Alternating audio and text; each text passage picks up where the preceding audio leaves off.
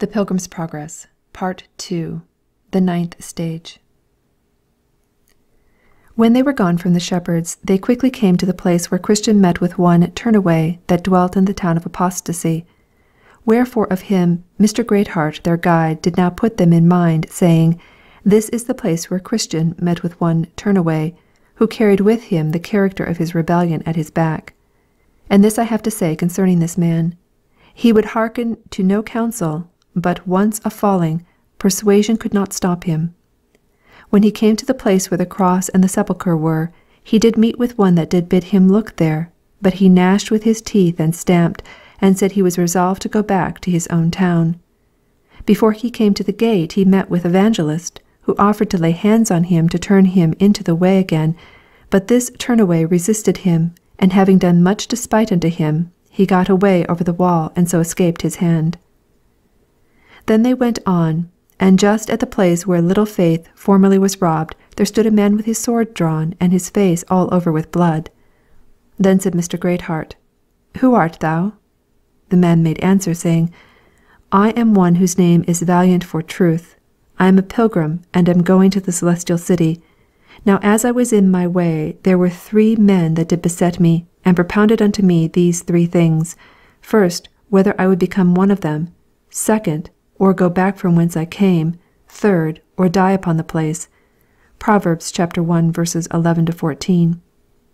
To the first I answered, I had been a true man for a long season, and therefore it could not be expected that I should now cast in my lot with thieves. Then they demanded what I would say to the second. So I told them, the place from whence I came, had I not found incommodity there, I had not forsaken it at all, but finding it altogether unsuitable to me and very unprofitable for me, I forsook it for this way. Then they asked me what I said to the third, and I told them my life cost far more dear than that I should lightly give it away.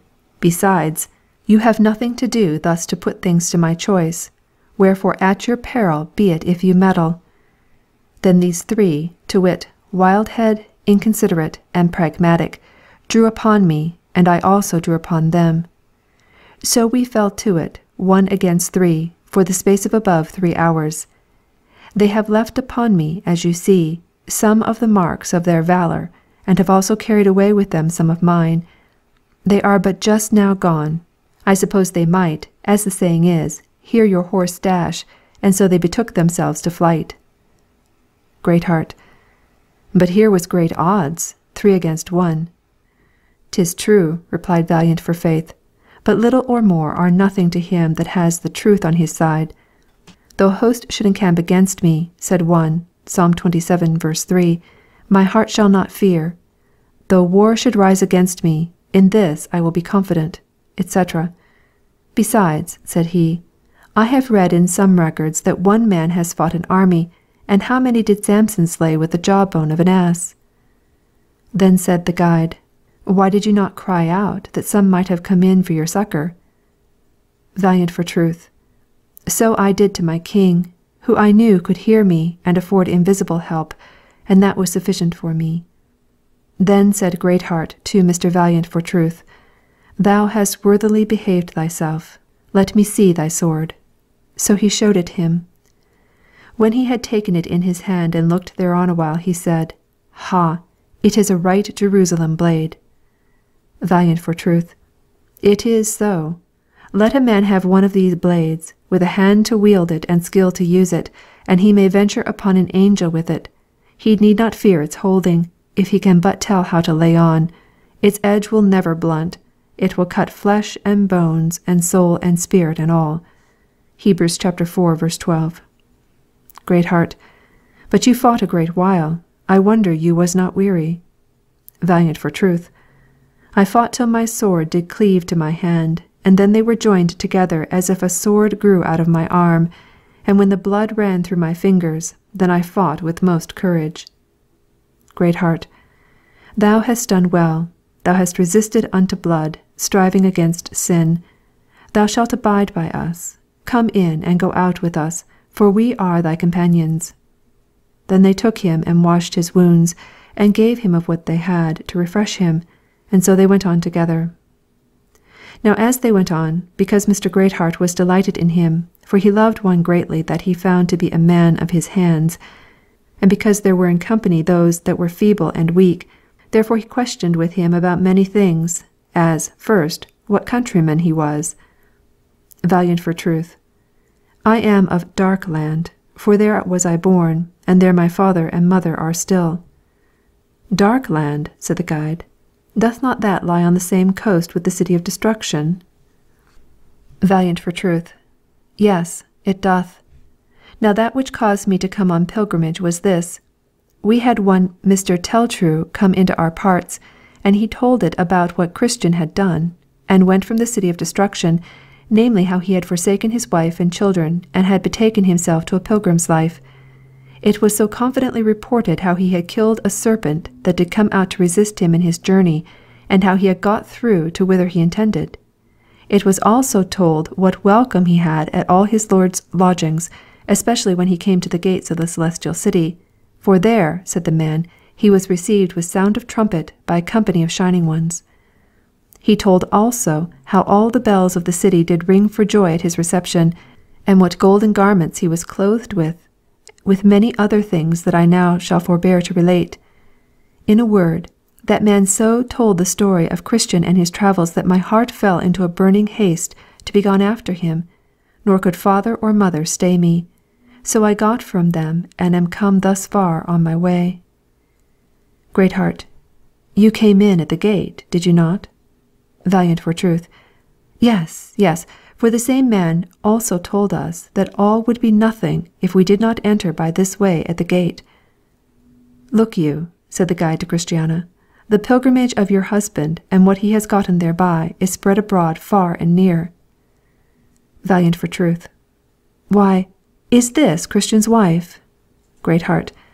Yes, that is it, and these also are his 4 sons. Valiant for truth. What, and going on pilgrimage too? Greatheart. Yes, verily, they are following after. Valiant for truth. It glads me at the heart. Good man, how joyful will he be when he shall see them that would not go with him, yet to enter after him in at the gates into the celestial city. Greatheart. Without doubt it will be a comfort to him, for, next to the joy of seeing himself there, it will be a joy to meet there his wife and children. Valiant for truth. But now you are upon that, pray let me hear your opinion about it. Some may question whether we shall know one another when we are there. Greatheart. Do you think that they shall know themselves then, or that they shall rejoice to see themselves in that bliss? And if they think they shall know and do this, why not know others, and rejoice in their welfare also? Again, since relations are our second self, though that state will be dissolved there, yet why may it not be more rationally concluded that we shall be more glad to see them there than to see they are wanting? Valiant for truth. Well, I perceive whereabouts you are as to this. Have you any more things to ask me about my beginnings to come on pilgrimage? Greatheart. Yes. Were your father and mother willing that you should become a pilgrim? Valiant for truth. Oh, no. They used all means imaginable to persuade me to stay at home. Greatheart. Why? What could they say against it? Valiant for truth. They said it was an idle life, and if I myself was not inclined to sloth and laziness, I would never countenance a pilgrim's condition. Greatheart. And what did they say else? Valiant for truth. They told me that it was a dangerous way, yea, the most dangerous way in the world, said they, is that which the pilgrims go. Greatheart. Did they show you wherein this way is so dangerous? Valiant for truth. Yes, and that in many particulars. Greatheart. Name some of them. Valiant for truth. They told me of the Slough of Despond, where Christian was well nigh smothered. They told me that there were archers standing ready in Beelzebub Castle to shoot them who would knock at the wicket gate for entrance. They told me also of the wood and dark mountains, of the hill Difficulty, of the lions, and also of the 3 giants, Bloody Man, Maul, and Slaygood. They said, moreover, that there was a foul fiend haunted the valley of humiliation, and that Christian was by him almost bereft of life. Besides, said they, You must go over the valley of the shadow of death, where the hobgoblins are, where the light is darkness, where the way is full of snares, pits, traps, and gins. They told me also of giant Despair, and of Doubting Castle, and of the ruin that the pilgrims met with here. Further they said I must go over the enchanted ground, which was dangerous, and that after all this I should find a river over which there was no bridge, and that the river did lie between me and the celestial country. Greatheart. And was this all? Valiant for truth. No. They told me that this way was full of deceivers and of persons that lay in wait to turn good men out of the path. Greatheart. But how did they make that out? Valiant for truth. They told me that Mr. Worldly Wiseman did lie there and wait to deceive. They said also that there were formalist and hypocrisy continually on the road. They said also that by-ends, talkative, or Demas would go near to gather me up, that the flatterer would catch me in his net, or that, with green-headed ignorance, I would presume to go on to the gate, from whence he was sent back to the hole that was in the side of the hill, and made to go the byway to hell. Greatheart. I promise you this was enough to discourage you, but did they make an end here? Valiant for truth. No, stay. They told me also of many that had tried the way of old, and that had gone a great way therein, to see if they could find something of the glory there that so many had so much talked of from time to time, and how they came back again and befooled themselves for setting a foot out of doors in that path, to the satisfaction of all the country. And they named several that did so, as Obstinate and Pliable, Mistrust, and Timorous, Turnaway, and Old Atheist, with several more, who, they said, had some of them gone far to see what they could find, but not one of them had found so much advantage by going as amounted to the weight of a feather. Greatheart. Said they anything more to discourage you? Valiant for truth. Yes. They told me of one Mr. Fearing, who was a pilgrim, and how he found his way so solitary that he never had a comfortable hour therein. Also that Mr. Despondency had like to have been starved therein. Yea, and also, which I had almost forgot, that Christian himself, about whom there has been such a noise, after all his adventures for the celestial crown, was certainly drowned in the Black River and never went a foot further, however it was smothered up. Greatheart. And did none of these things discourage you? Valiant for truth. No. They seemed but so many as nothings to me. Greatheart. How came that about? Valiant for truth. Why, I still believed what Mr. Teltrue had said, and that carried me beyond them all. Greatheart. Then this was your victory, even your faith. Valiant for truth. It was so. I believed, and therefore came out, got into the way, fought all that set themselves against me, and by believing am come to this place. Who would true valour see, let him come hither. One here would constant be, come wind, come weather. There's no discouragement shall make him once relent his first avowed intent to be a pilgrim. Whoso beset him round with dismal stories, do but themselves confound, his strength the more is. No lion can him fright, he'll with a giant fight, but he will have a right to be a pilgrim. Hobgoblin nor foul fiend can daunt his spirit, he knows he at the end shall life inherit. Then fancies fly away, he'll not fear what men say, he'll labour night and day to be a pilgrim. By this time they were got to the enchanted ground, where the air naturally tended to make one drowsy, and that place was all grown over with briars and thorns, excepting here and there, where was an enchanted arbour, upon which if a man sits, or in which if a man sleeps, it is a question, some say, whether ever he shall rise or wake again in this world. Over this forest, therefore, they went, both one and another, and Mr. Greatheart went before, for that he was the guide, and Mr. Valiant for truth came behind, being rear guard, for fear lest peradventure some fiend or dragon or giant or thief should fall upon their rear, and so do mischief. They went on here, each man with his sword drawn in his hand, for they knew it was a dangerous place. Also they cheered up one another as well as they could. Mr. Feeble-mind, Mr. Greatheart commanded, should come up after him, and Mr. Despondency was under the eye of Mr. Valiant. Now they had gone not far, but a great mist and darkness fell upon them all, so that they could scarce, for a great while, the one see the other. Wherefore they were forced, for some time, to feel one for another by words, for they walked not by sight. But any one must think that here was but sorry going for the best of them all. But how much the worse for the women and children, who both of feet and heart were but tender. Yet so it was that through the encouraging words of him that led in the front, and of him that brought them up behind, they made a pretty good shift to wag along.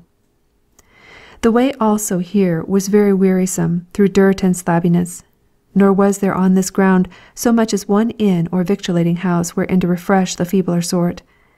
Here, therefore, was grunting and puffing and sighing.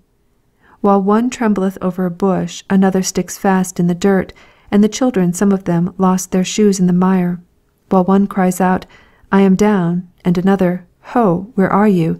And a third, The bushes have got such a fast hold on me, I think I cannot get away from them. Then they came to an arbour, warm, and promising much refreshment to pilgrims, for it was finely wrought above head, beautified with greens, furnished with benches and settles. It also had in it a soft couch whereon the weary might lean. This, you must think, all things considered, was tempting, for the pilgrims already began to be foiled with the badness of the way. But there was not one of them that made so much as a motion to stop there. Yea, for aught I could perceive, they continually gave so good heed to the advice of their guide, and he did so faithfully tell them of dangers, and of the nature of the dangers when they were at them, that usually, when they were nearest to them, they did most pluck up their spirits, and hearten one to another to deny the flesh.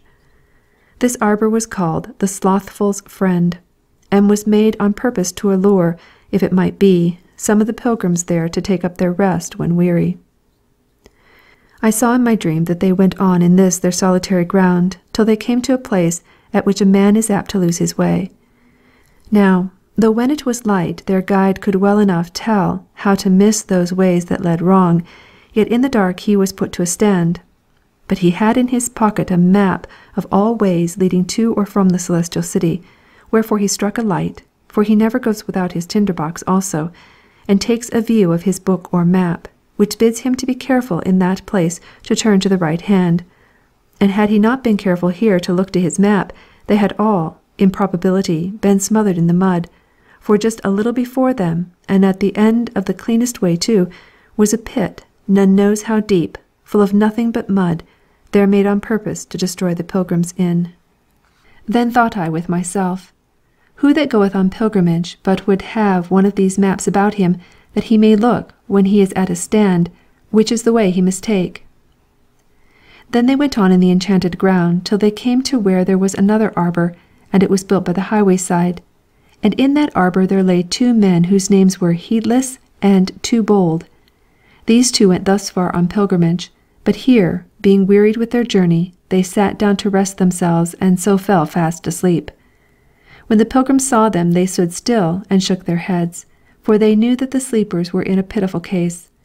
Then they consulted what to do, whether to go on and leave them in their sleep, or to step to them and try to awaken them. So they concluded to go to them and awake them, that is, if they could, but with this caution, namely, to take heed that they themselves did not sit down nor embrace the offered benefit of that arbour. So they went in and spoke to the men, and called each by his name, for the guide, it seems, did know them, but there was no voice nor answer. Then the guide did shake them, and do what he could to disturb them. Then said one of them, I will pay you when I take my money, at which the guide shook his head. I will fight so long as I can hold my sword in my hand, said the other. At that one of the children laughed. Then said Christiana, What is the meaning of this? The guide said, They talk in their sleep. If you strike them, beat them, or whatever else you do to them, they will answer you after this fashion. Or, as one of them said in old time, when the waves of the sea did beat upon him, and he slept as one upon the mast of a ship, when I awake I will seek it yet again. Proverbs chapter 23, verses 34 and 35. You know when men talk in their sleep they say anything, but their words are not governed, either by faith or reason. There is an incoherency in their words now, as there was before, between their going on pilgrimage and sitting down here. This, then, is the mischief of it. When heedless ones go on pilgrimage, 'tis 20 to 1, but they are served thus. For this enchanted ground is one of the last refuges that the enemy to pilgrims has. Wherefore it is, as you see, placed almost at the end of the way, and so it standeth against us with the more advantage. For when, thinks the enemy, will these fools be so desirous to sit down as when they are weary? And when so like to be weary as almost at their journey's end? Therefore it is, I say, that the enchanted ground is placed so nigh to the land of Beulah, and so near to the end of their race. Wherefore let pilgrims look to themselves, lest it happen to them as it has done to these that, as you see, are fallen asleep, and none can awaken them. Then the pilgrims desired with trembling to go forward, only they prayed their guide to strike a light, that they may go the rest of their way by the help of the light of a lantern. So he struck a light, and they went by the help of that through the rest of this way, though the darkness was very great. 2 Peter chapter 1, verse 19. But the children began to be sorely weary, and they cried out unto him that loveth pilgrims to make their way more comfortable. So by that they had gone a little further, a wind arose and drove away the fog, so the air became more clear. Yet they were not off by much of the enchanted ground. Only now they could see one another better, and the way wherein they should walk. Now when they were almost at the end of this ground, they perceived that a little before them was a solemn noise, as of one that was much concerned. So they went on and looked before them, and behold, they saw, as they thought, a man upon his knees with hands and eyes lifted up, and speaking, as they thought, earnestly to one that was above. They drew nigh, but could not tell what he said, so they went softly till he had done. When he had done, he got up, and began to run towards the celestial city. Then Mr. Greatheart called after him, saying, So ho, friend, let us have your company, if you go, as I suppose you do, to the celestial city. So the man stopped, and they came up to him. But as soon as Mr. Honest saw him, he said, I know this man. Then said Mr. Valiant for truth, Prithee, who is it? It is one, said he, that comes from whereabouts I dwelt. His name is Standfast. He is certainly a right good pilgrim. So they came up to one another, and presently Standfast said to Old Honest, Ho, Father Honest, are you there? Ay, said he, that I am, as sure as you are there. Right glad am I, said Mr. Standfast, that I have found you on this road. And as glad am I, said the other, that I espied you on your knees. Then Mr. Standfast blushed and said, But why? Did you see me? Yes, that I did, quoth the other, and with my heart was glad at the sight. Why, what did you think? Said Standfast. Think, said Old Honest. What could I think? I thought we had an honest man upon the road, and therefore we should have his company by and by. If you thought not amiss, said Standfast, how happy am I! But if I be not as I should, 'tis I alone must bear it. That is true, said the other, but your fear doth further confirm me that things are right between the Prince of Pilgrims and your soul, for he saith, Blessed is the man that feareth always. Proverbs chapter 28, verse 14. Valiant for truth. Well, but, brother, I pray thee, tell us what it was that was the cause of thy being upon thy knees even now. Was it for that some special mercy laid obligations on thee, or how? Standfast. Why, we are, as you see, upon the enchanted ground, and as I was coming along I was musing with myself of what a dangerous nature the road in this place was, and how many that had come even thus far on pilgrimage had here been stopped and been destroyed. I thought also of the manner of the death with which this place destroyeth men. Those that die here die of no violent distemper. The death which such die is not grievous to them, for he that goeth away in a sleep begins that journey with desire and pleasure, yea, such acquiesce in the will of that disease. Then Mr. Honest, interrupting him, said, Did you see the two men asleep in the arbour? Standfast. Ay, ay, I saw Heedless and two bold there, and for aught I know, there they will lie till they rot. Proverbs chapter 10, verse 7. But let me go on with my tale. As I was thus musing, as I said, there was one in very pleasant attire, but old, who presented herself to me and offered me 3 things, to wit, her body, her purse, and her bed. Now the truth is I was both weary and sleepy. I am also as poor as an owlet, and that perhaps the witch knew. Well, I repulsed her once and again, but she put by my repulses and smiled. Then I began to be angry, but she mattered that nothing at all. Then she made offers again, and said if I would be ruled by her she would make me great and happy, for, said she, I am the mistress of the world, and men are made happy by me. Then I asked her name, and she told me it was Madam Bubble. This set me further from her, but she still followed me with enticements. Then I betook me, as you saw, to my knees, and with hands lifted up and cries, I prayed to him that had said he would help. So just as you came up the gentlewoman went her way. Then I continued to give thanks for this my great deliverance, for I verily believe she intended no good, but rather sought to make stop of me in my journey. Honest. Without doubt her designs were bad. But stay, now you talk of her, methinks I have either seen her or have read some story of her. Standfast. Perhaps you have done both. Honest. Madam Bubble, is she not a tall, comely dame, somewhat of a swarthy complexion? Standfast. Right, you hit it. She is just such a one. Honest. Does she not speak very smoothly, and give you a smile at the end of a sentence? Standfast. You fall right upon it again, for these are her very actions. Honest. Does she not wear a great purse by her side, and is not her hand often in it, fingering her money as if that was her heart's delight? Standfast. 'Tis just so. Had she stood by all this while, you could not more aptly have set her forth before me, nor have better described her features.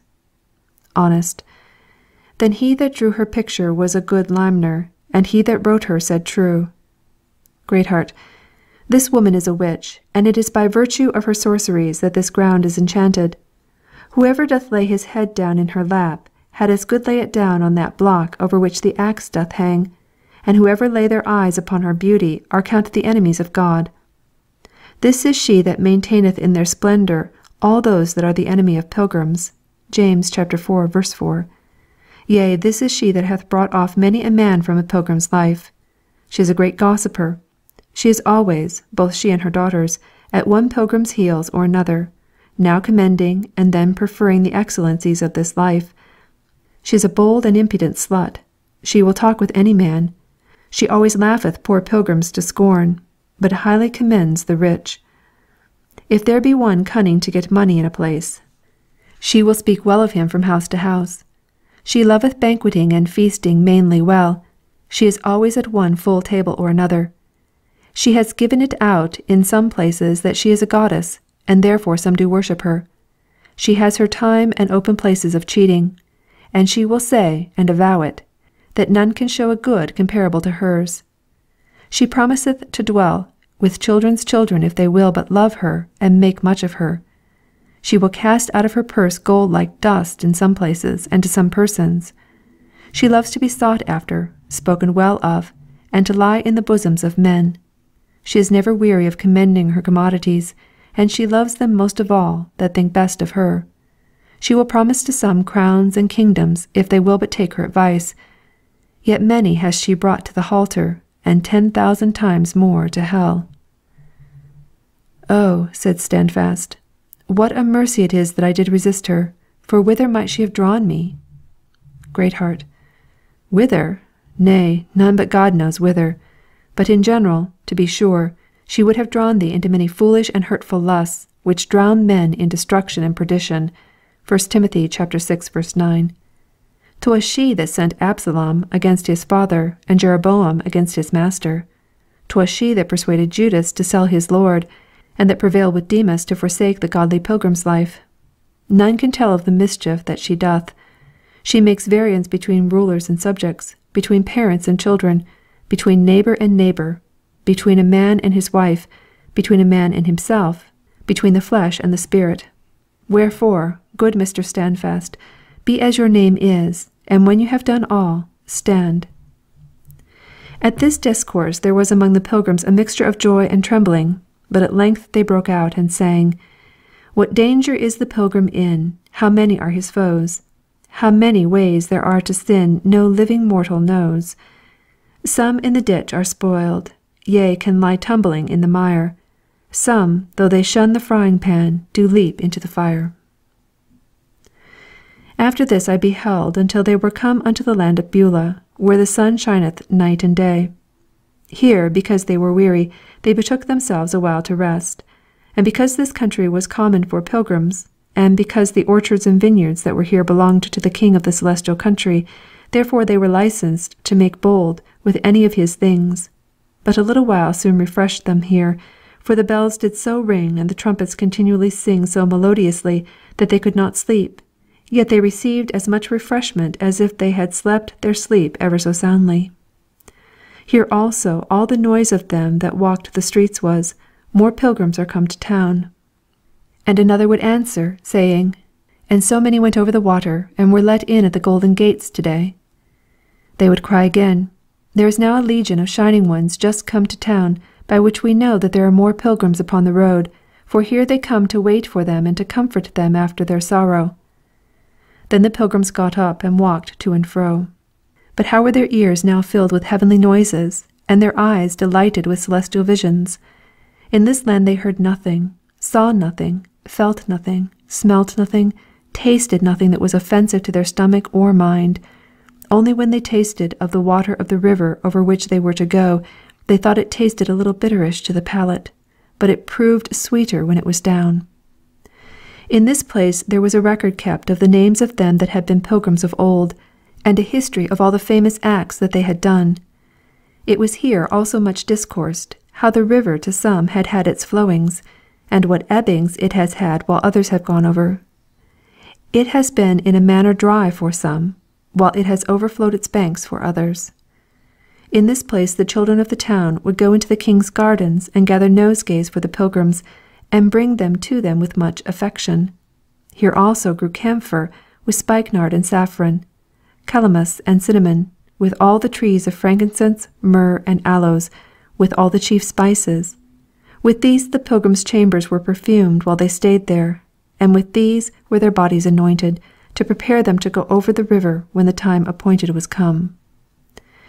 Now while they lay here and waited for the good hour, there was a noise in the town that there was a post come from the celestial city, with a matter of great importance to one Christiana, the wife of Christian the pilgrim. So inquiry was made for her, and the house was found out where she was. So the post presented her with a letter. The contents were, Hail, good woman! I bring thee tidings that the Master calleth for thee, and expecteth that thou shouldst stand in his presence in close of immortality within these 10 days. When he had read this letter to her, he gave her therewith a sure token that he was a true messenger, and was come to bid her make haste to be gone.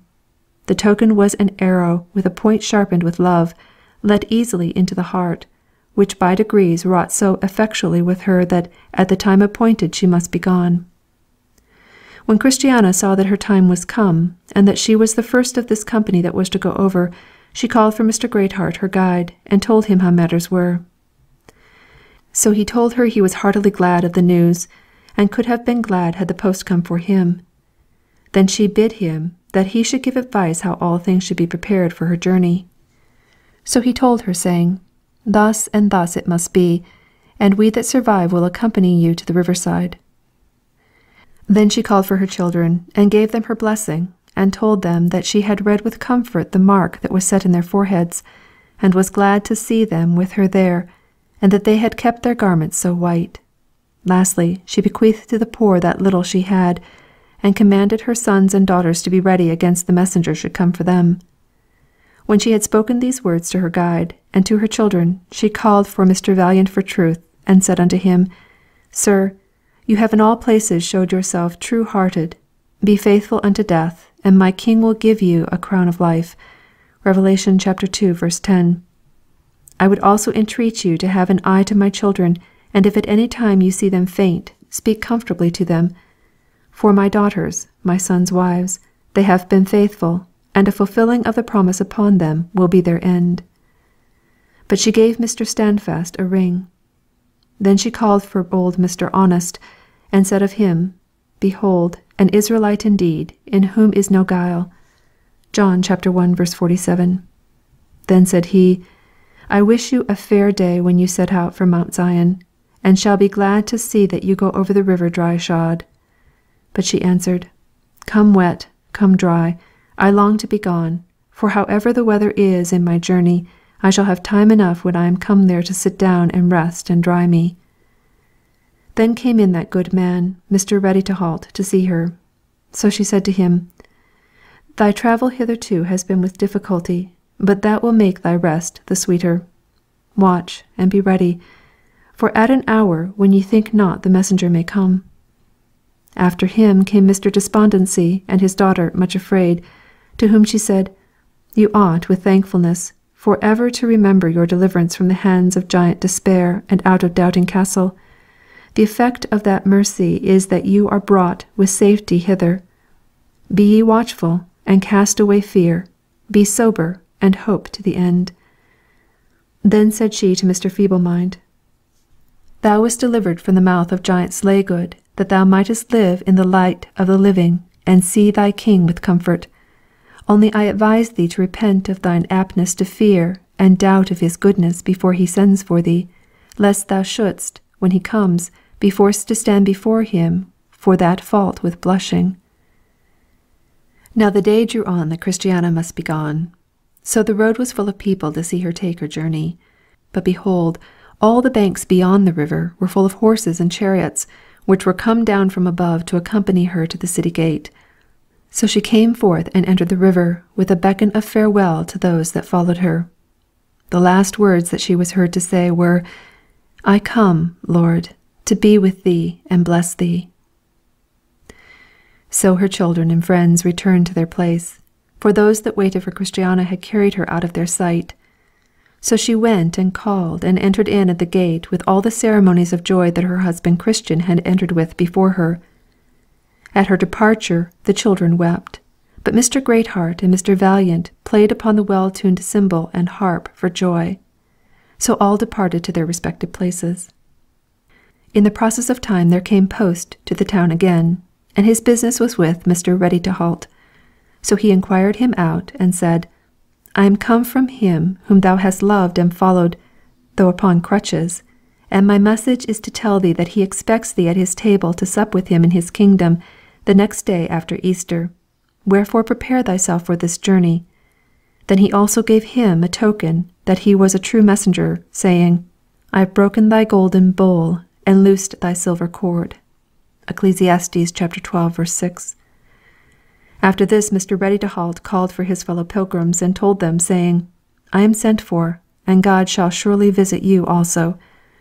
So he desired Mr. Valiant to make his will, and because he had nothing to bequeath to them that should survive him but his crutches and his good wishes, therefore he said, These crutches I bequeath to my son, that shall tread in my steps, with 100 warm wishes that he may prove better than I have been.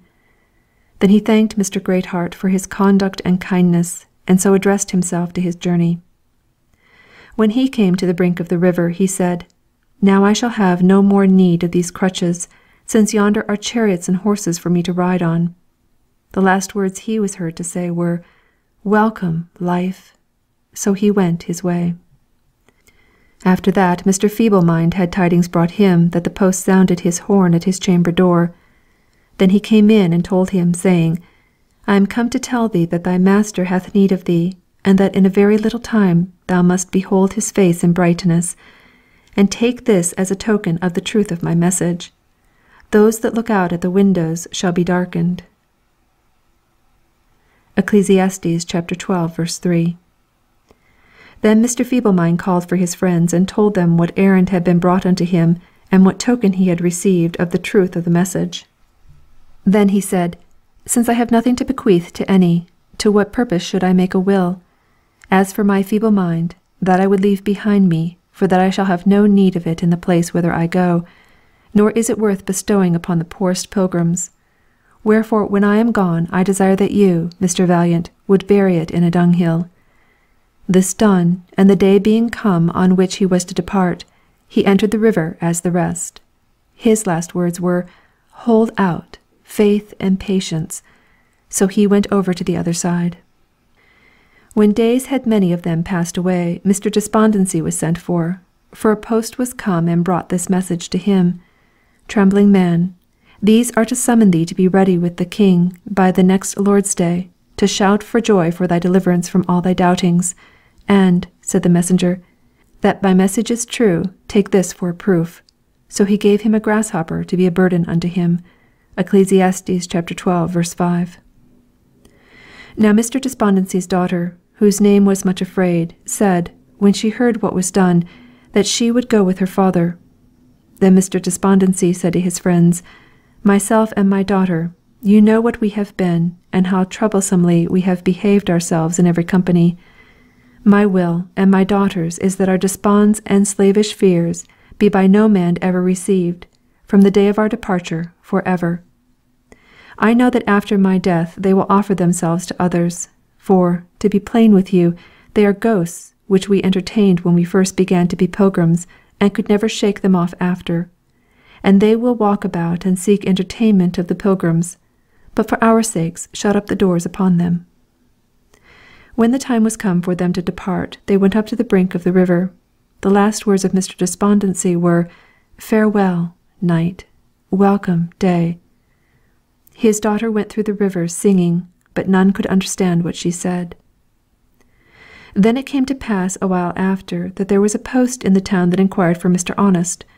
So he came to the house where he was, and delivered to his hand these lines. Thou art commanded to be ready against this day 7 night, to present thyself before thy Lord at his father's house, and for a token that my message is true, all the daughters of music shall be brought low. Ecclesiastes chapter 12, verse 4. Then Mr. Honest called for his friends, and said unto them, I die, but shall make no will. As for my honesty, it shall go with me. Let him that comes after be told of this. When the day that he was to be gone was come, he addressed himself to go over the river.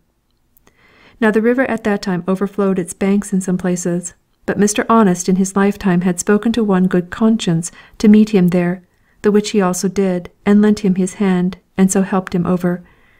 The last words of Mr. Honest were, Grace reigns. So he left the world. After this it was noised abroad that Mr. Valiant for Truth was taken with a summons by the same post as the other, and had this for a token that the summons was true, that his pitcher was broken at the fountain. Ecclesiastes chapter 12, verse 6.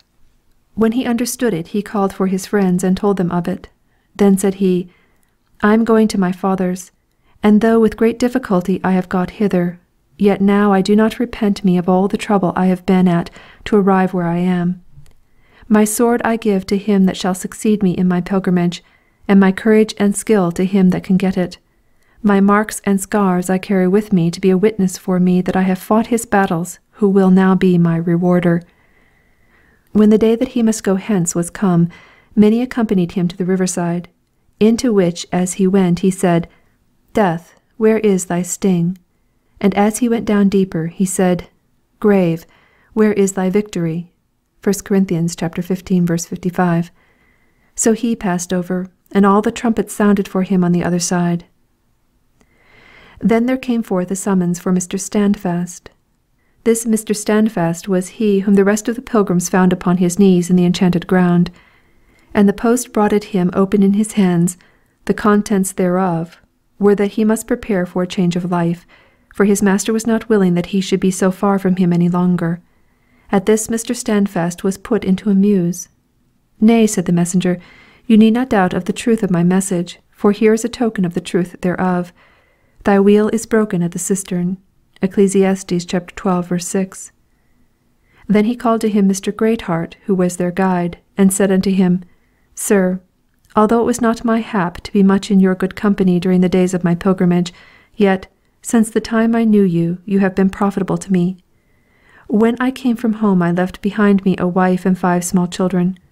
Let me entreat you, at your return, for I know that you go and return to your master's house, in hopes that you may yet be a conductor of more of the holy pilgrims, that you send to my family and let them be acquainted with all that hath and shall happen unto me. Tell them moreover of my happy arrival at this place, and of the present and late blessed condition I am in. Tell them also of Christian and Christiana his wife, and how she and her children came after her husband. Tell them also of what a happy end she made whither she is gone. I have little or nothing to send to my family, unless it be prayers and tears for them, of which it will suffice that you acquaint them, if peradventure they may prevail. When Mr. Standfast had thus set things in order, and the time being come for him to haste him away, he also went down to the river.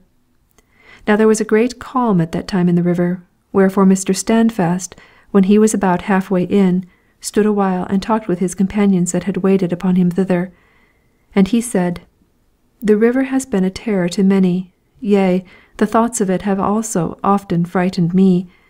But now methinks I stand easy, my foot is fixed upon that, on which the feet of the priests that bore the ark of the covenant stood, while Israel went over the Jordan. Joshua chapter 3, verse 17. The waters indeed are to the palate bitter, and to the stomach cold. Yet the thoughts of what I am going to, and of the convoy that waits for me on the other side, do lie as a glowing coal in my heart. I see myself now at the end of my journey. My toilsome days are ended. I am going to see that head which was crowned with thorns, and that face which was spit upon for me. I formerly lived by hearsay and faith, but now I go where I shall live by sight, and shall be with him in whose company I delight myself. I have loved to hear my Lord spoken of, and wherever I have seen the print of his shoe in the earth, there I have coveted to set my foot too. His name has been to me as a civet box, yea, sweeter than all perfumes. His voice to me has been most sweet, and his countenance I have more desired than they that have most desired the light of the sun. His words I did use to gather for my food, and for anecdotes against my faintings. He hath held me, and kept me from mine iniquities. Yea, my steps hath he strengthened in his way. Now while he was thus in discourse his countenance changed. His strong man bowed under him, and after he had said, Take me, for I am come unto thee, he ceased to be seen of them. But glorious it was to see how the open region was filled with horses and chariots, with trumpeters and pipers, with singers and players upon the stringed instruments, to welcome the pilgrims as they went up, and followed one another in at the beautiful gate of the city. As for Christiana's children, the 4 boys that Christiana brought, with their wives and children, I did not stay where I was till they were gone over. Also, since I came away, I heard one say that they were yet alive, and so would be for the increase of the church in that place where they were for a time. Should it be my lot to go that way again, I may give those that desire it an account of what I am here silent about.